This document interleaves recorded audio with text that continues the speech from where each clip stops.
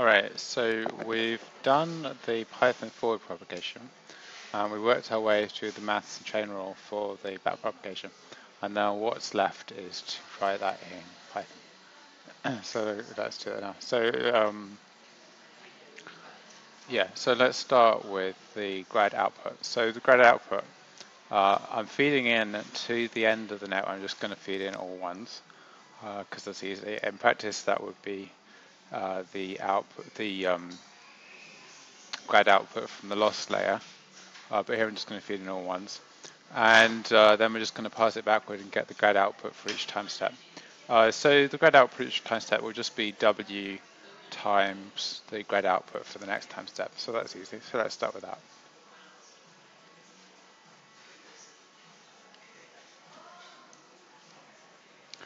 So here's the Python code from before, and so let's do the grad output. So we're just going to create a list, and as before we're just going to pre-fill it with nones at each time step. Then we're going to work our way backwards. So we're going to work our way backwards. So before we were going like 0 up to setclone -1, and here we're going from setclone -1 down to 0. We have to put the number 1 after that, which is -1, -1. So we can just print out the t just to convince ourselves this is going from setclone -1 down to 0. Alright, so T210, and setclone is 3, so that's correct, 210.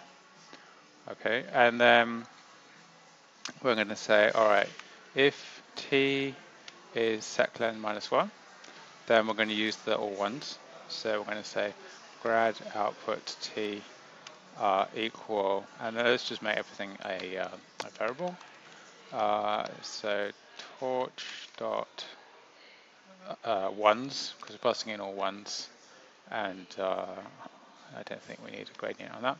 Otherwise, grad outputs T is basically equal to the grad outputs from the next time step. So we're working our way backwards, so we have the grad outputs from the next time step, and simply times W. Cool. So we can print those out as before. So here we've got the grad outputs, and as before we're going to do like dot data 0,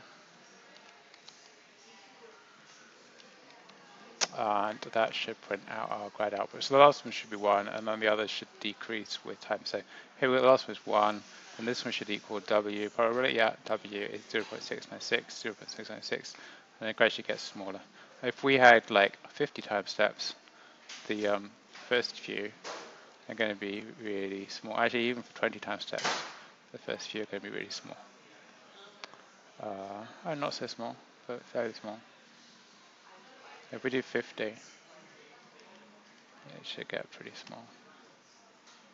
So if we do 50, the first few are like 10 to the -8, and then it doesn't start getting into like 0.001, let's say, until somewhere around here, right? So kind of back about 20 time steps, it's kind of okay in this case. But we are seeing this kind of vanishing gradient thing. Alright, so that's the grad outputs. Whoops, that's the grad outputs. So then we want to do the grad weights. Okay, so grad weights. So none for T in range setclone.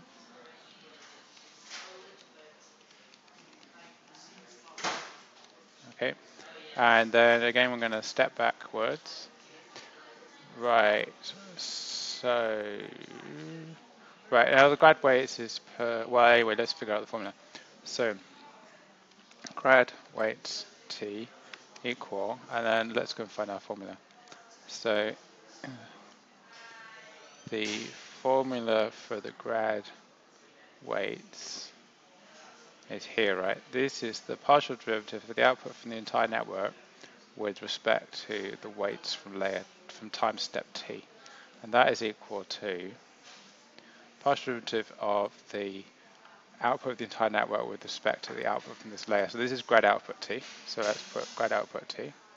So we've got grad outputs T times And then the other bit is partial derivative of the output from this layer with the weights of this layer, and that is equal to this, out t minus 1 plus input t. Okay, so let's just like, this is this, and this is this. Yes. Grad outputs t. So we have grad outputs t, and we have inputs t, but what about this output t minus 1? So this is going to go down to t0, so outputs t, this is going to go down to outputs t minus 1. So we're going to have to do the a kind of like little if hack again. So basically we're going to say, so is that right?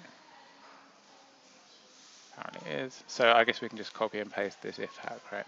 So I'm going to do prep output equal this. And then if t is more than 0, then prep output is this. And we're just going to substitute prep output instead of this. And let's put some parentheses around that. And there we got the grad weights. Alright, so then let's print out the grad weights.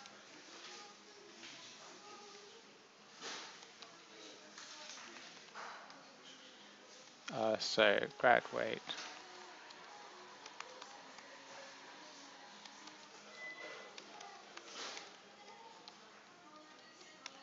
grad weights. Alright, so let's print that. Okay, so here's our grad weights. Alright, now this is for each time step, but we need to sum over all of the time steps. Now we go back to our diagram.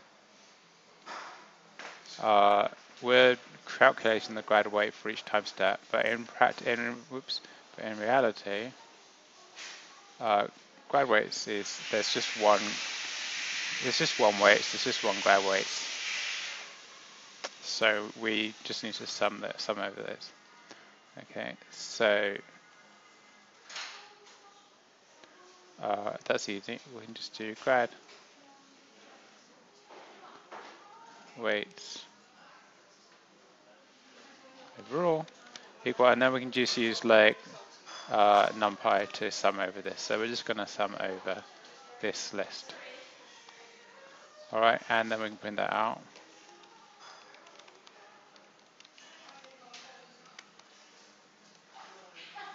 And that should just be a normal kind of numpy scalar. So let's print that. Alright, so 1.86, because we've only got the one feature, right? So there we go. Alright, so I hope this is right. So what we're going to do is we're going to compare this with AutoGrad. But let's put that separately so that, yeah, let's do that.